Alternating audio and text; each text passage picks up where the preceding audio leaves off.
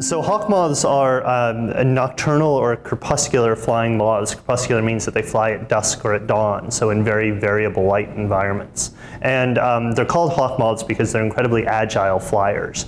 They have exhibited such a fine ability to navigate and maneuver in a challenging sensory environment, and actually using a challenging kind of locomotion. Hovering in midair when you're this big is very, very difficult. And there's been a lot of curiosity about how animals are able to adjust their visual systems in order to be able to see at low light levels. But moth species, at least some species, have been shown to see color even all the way down to starlight levels.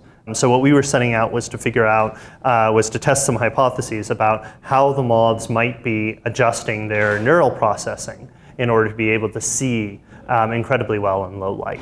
What are the trade-offs that it might experience? What are the costs to doing so? So what we did is we made robotic 3D printed flowers. So we used a 3D printer, we printed out flowers, filled them with nectar. We needed to supply a large amount of nectar so that the moth would feed from them for a while so we could characterize their flight performance over a period of time.